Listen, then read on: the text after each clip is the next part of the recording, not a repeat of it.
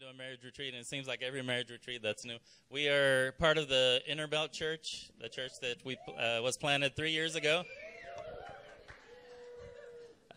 But this is one of the cool things, is getting to come together in marriage retreats and men's retreats and ladies retreats. I mean, not ladies, but I don't do that anymore. But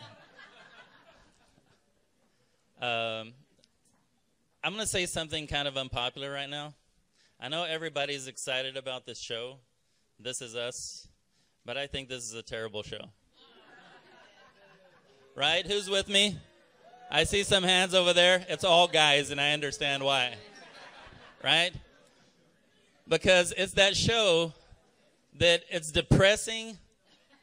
And you walk into the room, and the ladies are watching the show, and they get together to watch the show. And we just weep. We just cry. And then you walk into the room, and you're like, what is going on here? Right? And then you stop, and you start looking. And then you stay. And you sit down, and at the end, I sit down on the back in my, so they don't see on there. You sit down, and you're crying with them at the end of it. It's a terrible show. I'm sorry.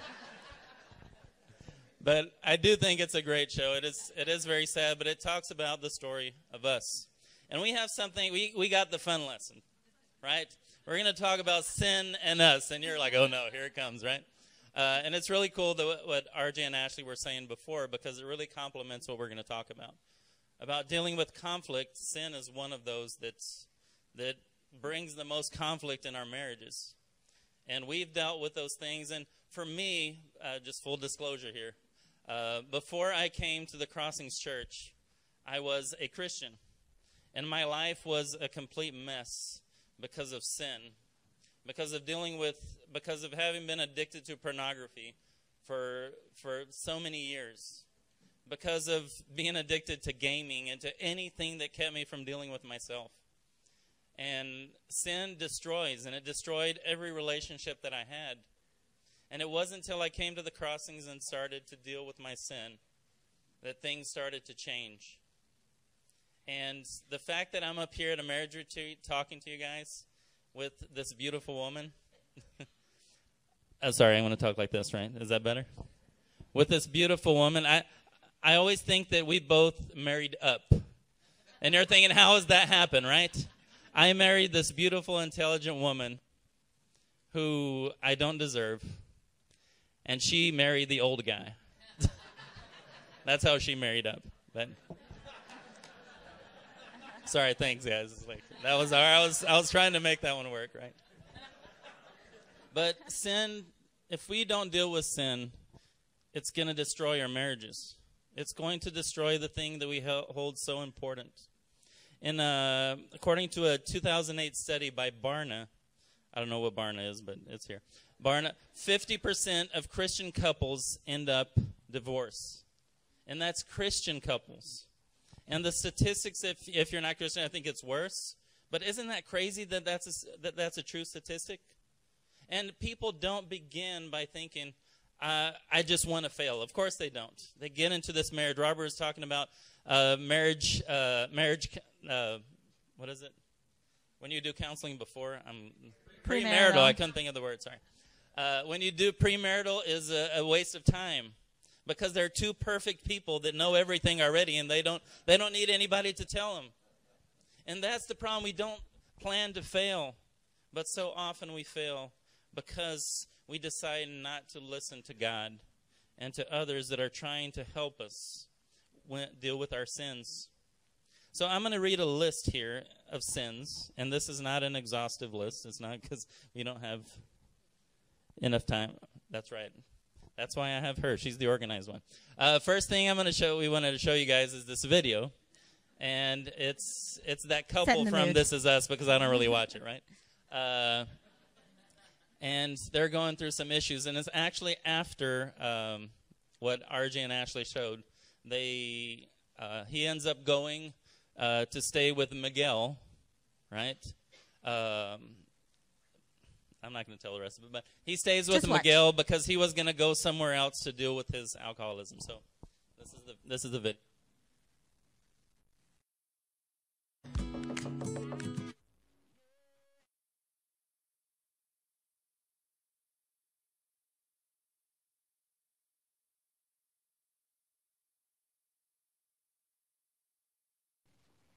Hi.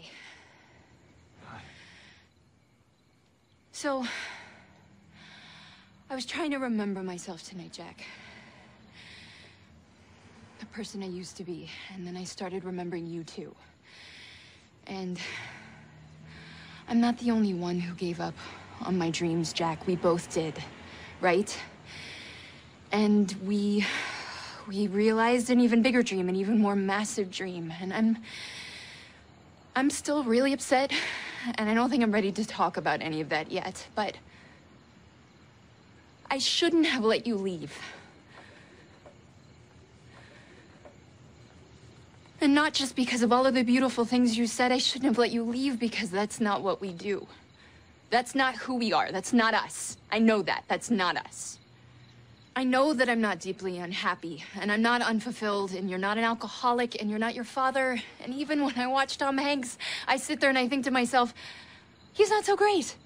And who does that? Who watches Tom Hanks and thinks, you know what? I'm married to a man that's better than that. Meg, you don't know everything about me. Yes, I do. No, I know Rebecca, you everything don't. I'm about drunk right now. I have been drunk all day. I have been drunk for weeks.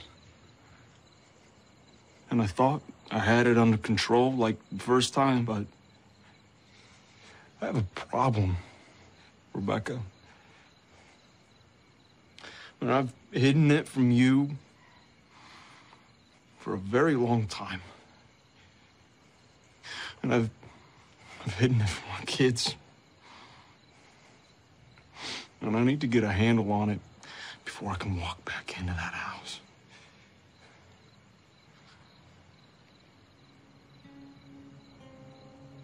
I'm sorry. Baby, I'm very embarrassed. And I am very sorry. I need to fix this on my own.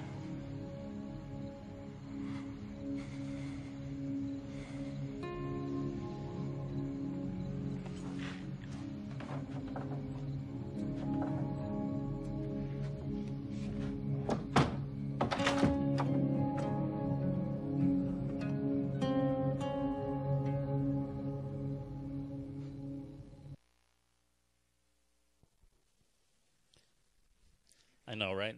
That, as I told you, it's terrible. But what I wanted to do is, you know, this sin was hidden.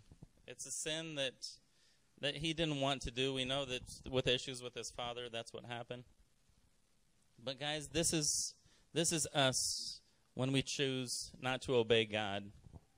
And here's a list of sins. And a lot of these are sins that me and my wife have been guilty of.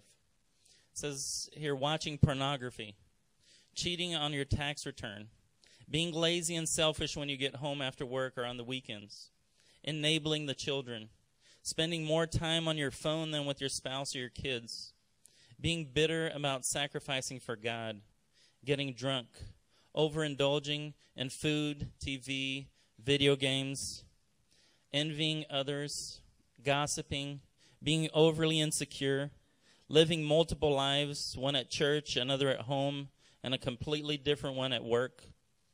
And you fill in the blank of what that is for you. But the problem is that there are consequences to the things that we do. There are consequences that we saw right there. And what we want to do is look first at the consequences, and we're going to go kind of quick on this, and then look, what are the problems? What are the things that we do that cause us not to deal with our sin? And then we're going to talk about things that you can do so that you can deal with your sin in a way that you help each other. So, and I know you want to hear from my wife more now. So, yeah. So Ben just listed a bunch of sins, right? And I definitely don't want anybody to feel like we're calling them out. But honestly, we're calling ourselves out. I definitely want you to know that we're here because this is such a weakness of ours, not because we're free of sin and we're just so phenomenal. It's very the opposite. I mean, Ben talked about his pornography addiction. I myself was addicted to pornography for over a decade, and it dragged into our marriage too, and it was really difficult. And so I just want you to know that if the list sounded too familiar to you and you are brokenhearted and you're in the midst of the fight right now, I just want you to know that we're here just because of God, and that there is so much hope, and that there will be a story of redemption if you just hang on and come along with God. But there are consequences to sin. And there's such a difference between human weakness, right? We, on a daily basis, fail God and fail our spouse. To expect our spouse not to sin is really setting ourselves up for the wrong expectation, because I know I sin every day. So there's a stark difference between the sin that we have and then blatantly just live in sin and indulge in sin. One of the consequences is a lack of trust and intimacy. I know when I hide things from Ben, when I know God is tugging at my heart and I'm not listening, I'm not confessing, I can't be in this true innocence and just myself around Ben. Last night we talked about Adam and Eve and how when they first got together, there was no shame, there was no hiding, nothing. And when sin entered their life, there was so much shame and blaming. And so the intimacy was completely gone. They covered themselves up and had to hide. And remember, one of the first things they did was hide from God, as they hid from the one that could actually help them. So it's obvious that sin is going to destroy the good things God wants. It says in Proverbs 28:13, whoever conceals their sins will not prosper. So another thing is that good fruit is not going to happen. We all want good fruit, right? We just talked about parenting, great lesson from Carrie and Hannah, and we want good kids. But when sin is in our lives, God can't bless it if we're not close to Him.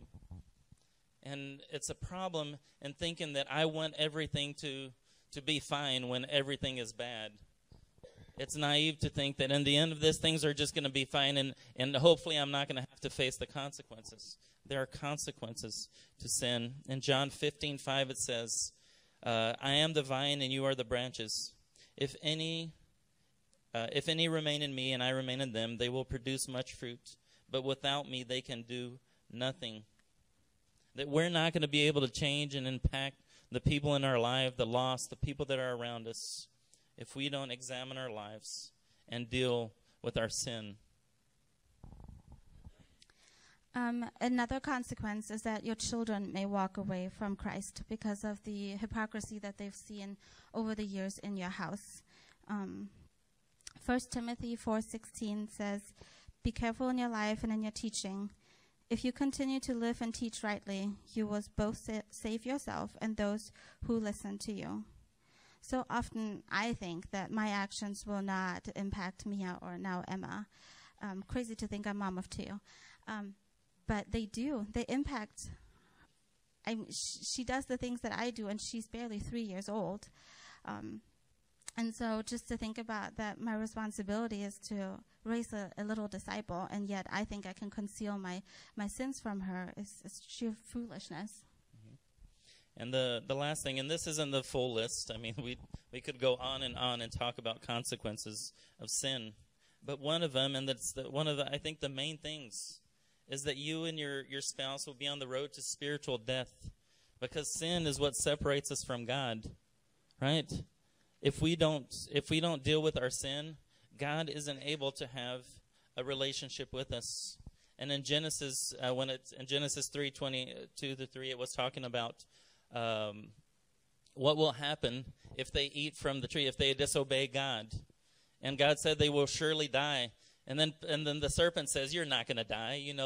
You're going to be able to be just like God. And the problem was that at the end, they didn't realize that this death, the separation from God, was worse than any death that you can have. It's worse. It's the loss of the hope that we have of what God is going to do in our lives and the good things that you want to have. Guys, these consequences are serious. If we don't deal with those consequences, if we don't deal with our sin, these consequences are going to happen. And how many of you listen to this list and you're like, I've heard this before, and I understand these are the consequences. How many of you do? Right? Several of you are raising your hands because you understand these things are true. So why is it that we don't deal with it? And that's what we want to get into now is why is it what are the bad things that keep us from dealing with the sin in our lives? And the first one, and and we're talking about dealing with the other person's sin, but I think the main thing here is that we don't take responsibility for the sin in our own life. That when we don't decide to deal with who we are and the things that are in here, that the other person is going to suffer. And there are several reasons for that. That we might desire to help our spouse to get out of their sin and to deal with their sin, and we can see it clearly. But when I'm not dealing with myself, how do I help other people? Right? And one of the first things that we do that can happen is when we feel guilty about your own sin, you're not going to go and tell them. I'd rather just keep my stuff over here under wraps, and I won't say anything about theirs so they don't say anything about mine. Mm-hmm. What kind of a marriage is that when it's more about what you are and not about helping them? Sometimes what we do is you focus on your spouse's sin to distract you from having to deal with your own sin, right? So we focus. Instead of dealing with what's inside, I'm going to look at them and see, look what you do. And I'm going to keep my stuff in here. That way I don't have to think about this other thing. And sometimes we think our spouse's sin is just worse than ours. Isn't that one thing that we do? Is that, oh yeah, they're terrible. Look what they do. But the truth with sin is that when we don't deal, that all sin is the same. And we don't feel like that in our marriage, right? We want to make those, oh yeah, you're worse than I am. I'm glad I'm not like him, right? I'm married up, right? And it's like, I'm married below, and he's down there. But it's all about not dealing with who we are. In Matthew 7, verse 5, it says, "You hypocrite, first take the plank out of your own eye, and then you will see clearly to remove the speck from your brother's eye." So the first thing isn't pointing the finger at somebody else. Is going, okay, what are the things in my life, the sins in my life that I haven't dealt with? And so often I've been responsible and the person who did all those things I just talked to you about. That I didn't want to deal with theirs because I didn't want to deal with mine. Another thing that keeps sin in your marriage is because you are an enabler and you are looking at one. Remember the scene when Rebecca opened the door and said, "Jack, you are not an alcoholic, you're not your father, you're not this, you're not that." And he looks back at her and said, "I've been lying to you. I've been a drunk. I've been drinking. I've hidden it from you. I've hidden it from your kids." And wow, that I cried through that because a lot of that is me. I'm Rebecca. I don't want to see the wrong. I don't want to see failure in our marriage, because then that means that not just my spouse is bad, but my gosh, I have responsibility too, and I have been wrong. So the couple months ago, my timeline is a little thrown off. I just had a baby. Several leaders of our church confronted Ben and talked to him about his pride and his control issues. And instead of being on board with my friends who I know love him and love us and our family, my gosh, I isolated us and I said, "No, what's wrong with him? You're great. I mean, you're awesome. And there's nothing wrong with us, and there's nothing wrong at all." And there was so much anger in me. And my poor friends had to wheel me back and say, what are you doing?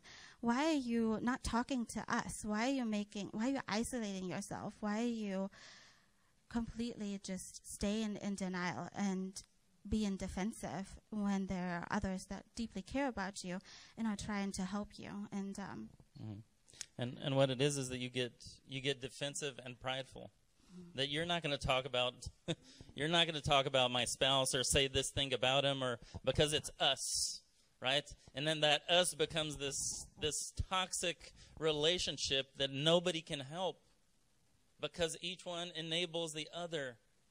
And when you do that, you keep yourselves far away from the ones that are going to be able to help. I remember in the middle of it when she got mad, I was mad.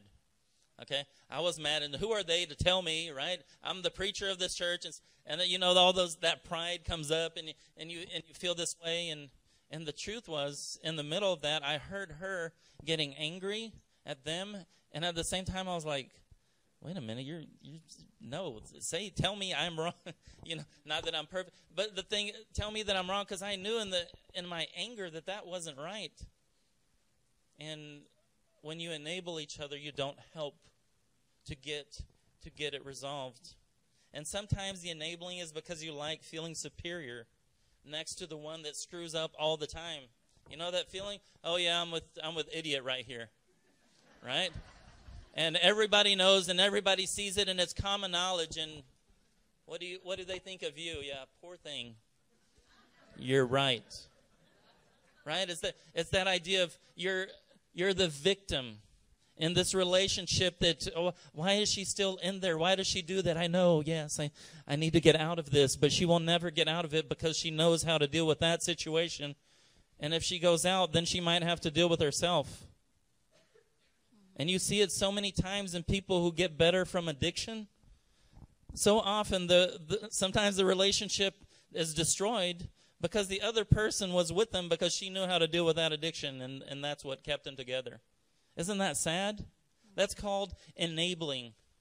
I was talking to Robert and asking some things to him about it, and he came up with this example of cops when they are called to a domestic violence, to deal with domestic violence. You know that cops hate that?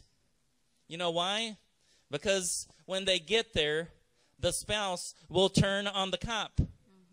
That you're not going to do this. You're not going to confront, and we're perfect. There's no problem. Are you honest with where your relationship is? Are you enabling the other person and the things that they do so that everybody sees maybe that you're perfect, or that you stay in your situation that you're a victim? Because you think that's the best. Another reason we keep sin in our marriage is that we care more about our comfort than the spiritual life of our spouse. So as much as I dislike confrontation, I come from a home where confrontation came with punishment and shame, and it was just terrible. But on the other side, when it's about my comfort, then all of a sudden I can confront Ben all the time. I mean, when the dishes aren't done, when he's not on time, when the electric bill isn't getting paid, I am on his case. I mean, I am talking to him all the time. Yep. I go over my budget once a week. And crumbs. Oh, my goodness. It's like, I don't like crumbs. It's a pet peeve. And he's a crumb monster. Him and Mia love crumbs. That's not true. I just wear tennis shoes all the time, so I don't know where they come from. His favorite bagel is the everything bagel, and there's sesame seeds on everything. And it's all over the counter. It's the best bagel, right, Matt? It's like, oh, we know. Drives me crazy. So you get the picture. I mean, I am on his case. But when it's about godly things, like whether or not he spends time with the guys in his ministry and is really intimate with them and is talking to them, or whether or not he has been praying for the church or has been spending time with God, I don't ask him that often enough. My mind is, hey, what's benefiting Zhang, instead of what is benefiting God and what will glorify God. So us girls talk, right? And I know a lot of times we sit together and we talk about, oh, how are things in your marriage? And we're like, yeah, so the romance is kind of gone. And I have to set up all the dates. And I'm constantly looking for the babysitter. And it's kind of sad because I had to confess to Ben, I don't really get together with my girls and pray for our husbands. Instead, we just talk about the things that we're missing and the comforts we're missing, and we don't spend enough time talking about what would actually help our spouse to have a better relationship with God. And I think my biggest failure is not pushing Ben enough, I think, in wanting him to be a leader of our house, because so many times I enjoy being in control. And I know a lot of the girls and I talk about that, how we enjoy being the superior one and being in control versus helping our spouses to be the leaders. And you might, and all this sounds really terrible, right? It sounds like, who are these people, right? They're terrible people, but I hope that in some of these things you're seeing yourself, and a lot of these things I've seen myself doing these things. Instead of looking at her and saying, look, I haven't seen you have your quiet time in a while, or I haven't seen you pray or take out the Bible. It's more about, like, you haven't made dinners, like, or things like that, and things that are my comfort. And guys, you know what that is? All this stuff that we've been talking about, RJ and Ashley were saying, it's selfishness. It's all rooted in, I want what I want in this marriage. It was never about, I want to serve the other person, which is what God wants us to do. And if we don't learn that we need to serve our spouse and help them, we're not going to help them with their sins. So what are some things that we can do? How do we help each other through sin? And one of the first things, guys, is that it's not about me. Okay? It's not about me. It's not about us. It's about God. When we decide to put God at the center of our marriage, that's when we have a different approach on how we deal with sin and how we confront and how we deal with the conflict in our lives. Right? It's what Robert was saying when he asked you to talk about you and who you are, right? What is the story of you, right? What is this is us? Is it really about God, or is it about what I want to get in the marriage? And of course, we put all the I'm sure you, when you were writing it down, you might be kind of guilty, It's like, oh, what is it, right? Do I know what it is, right? When she asked, what are the things that you love about me? And he's like, he's choking it because he can't say it, right? Like, what is it that is really important? So it's about God. The second thing is we need to love the sinner and hate the sin. Because so often what happens is we're so mad at what the other person is doing that we forget how much we love them. You are human beings, and you're going to have issues in your marriage. There is no marriage here, and because there's no marriage that is perfect. We know that we're going to have issues, that we're going to sin. Are you going to be able to help each other? You know when we need each other the most is when we sin. But you know what Satan convinces us to do? You know what? I'm not going to talk to you anymore. Right? You need to deal with yourself. You need to go. And here what happened he had to go to Miguel's house to deal with his sin? Really? When did he need her the most to be there with him and help him through the alcoholism he was going through, the feelings and stuff? In Galatians 6:2, it says, carry each other's burdens, and in this way you will fulfill the law of Christ. As a couple, do you know that's what you're doing? That you're helping each other carry your burdens, the things that your weaknesses, the things that are hard to deal with.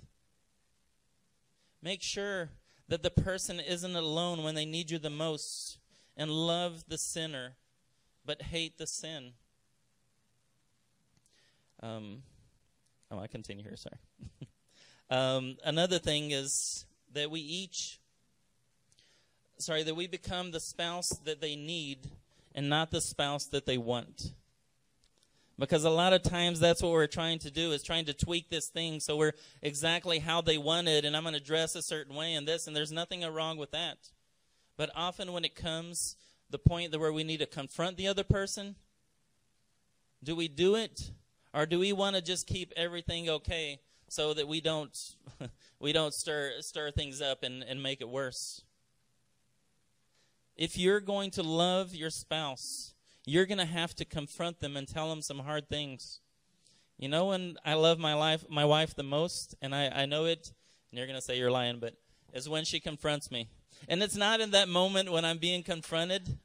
Nobody likes that moment, right? Like when somebody comes and tells you, look what you're doing. But when she loves me enough to come and tell me, Ben, I haven't seen you do this with your guys, or you haven't been very vulnerable, or I noticed that you're doing this or this or this. She's loving me and being the spouse that I need, the one that's going to help me to do the things that God wants me to do. So sometimes we need to confront even when it's scary or out of our comfort zone. Guys, we understand discipline isn't comfortable, but it's what is going to help us to have the spouse that we actually want, the one that you hoped for. It says in 1 John 4:18, it says, there is no fear in love, but love drives out fear. Make sure you love your spouse fearlessly. Not cowered away in this corner that if I say something, they're going to shout at me. What if they do shout at you? But the result of it is that you have a marriage that's godly and that person is going to grow. And we're kind of at the end here of it. It says, but we need to make it about the things that are godly, not about what you want. Remember, it's about selfishness, right? This is why we don't deal with sin. Make it about things that are godly, about their time with God, their time in prayer, their time in ministry, their time in leading the family and reaching out to others and spending time with God's word and God's people. These are the things that produce the fruits of the Spirit. The things that are going to, like I said, are going to make your husband or wife into the person that you really want. And to end it, in Ephesians 5, starting in verse 25, and you know this passage, it says, husbands, love your wives, just as Christ loved the church and gave himself up for her to make her holy, cleansing her by the washing with water through the word, and to present her to himself as a radiant church, without stain or wrinkle or any other blemish, but holy and blameless. In the same way, husbands ought to love their wives as their own bodies. He who loves his wife loves himself. After all, no one ever hated his own body, but he feeds and cares for it, just as Christ does the church. For we are members of his body. For this reason, a man will leave his father and mother and be united to his wife, and the two will become one flesh. This is a profound mystery, but I am talking about Christ and the church. And then it's a profound mystery. Weren't we talking about husbands and how did it get Christ and the church in the middle of this? But the truth, what our responsibilities are, your role as a spouse, is to make sure that when your husband or wife meets their maker, that they are holy and blameless. And I didn't get this from myself. This was Francis Chan. I know you're thinking, oh, I read that book. You're right. Right? That he said that our responsibility is to make sure, is for me to look at Zung and think the last thing I would want is for her to get to God on that last day and he say, wait a minute, what about these sins you didn't deal with? What about this that was rampant in your life? And I'm sure you don't want that for your wife or husband, but it's going to take work to do it. It's going to take you doing it together and being the people you need to be, so that at the end, I can come to God and present her as holy and blameless. Wouldn't that be incredible to get to do that? And it's not only about you two, it's about your kids, it's about the people that are around you. One thing, when we got married, and I was 36 when I got married, I wasn't sure I was going to be able to get married. I was getting old, right? Zung never thought she would get married because of who her parents were and the relationship that they had. So when we got married, it was about God, because we met at the church and got together in the campus ministry, and she accepted the old guy, and right. But it can get lost. What we do, we want to do for God and for a marriage to bless that. And I want to show you a last clip here. Like it's the end of it, that some of you know what happens at the end, but.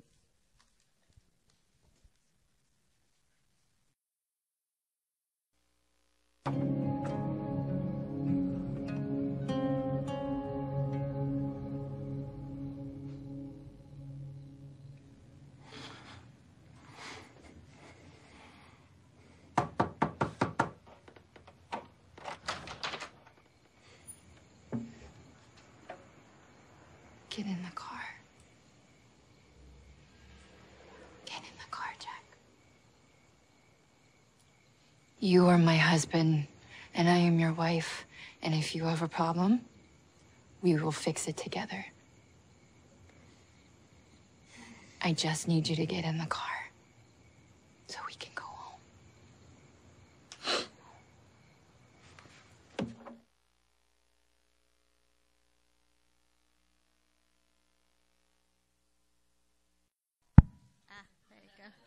And I love this scene so much because she realizes her role, her job, her job is to bring her husband back home, right? And there will be no one else to do that for him. And I know it's not a Christian show, but for us, home is eternity. And I know I don't think about that often enough. But if you are not bringing your spouse home, then who else is going to do it? So just think about that. Let's pray. Dear Heavenly Father, thank you so much for the God that you are, that you bring broken people together, and that you're able to do something with them.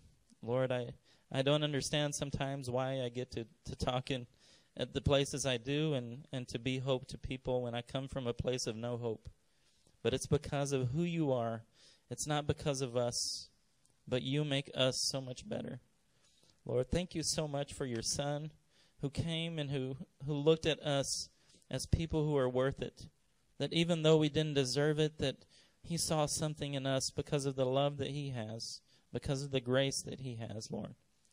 Lord, I hope that in the end, that I am able to present my wife as holy and blameless, and that we're able to have a marriage that influences others, and that we deal with our sins so that others can relate and understand that you can do it together, Lord. Thank you so much for your Son and the sacrifice that he made for us. It's in his name we pray. Amen.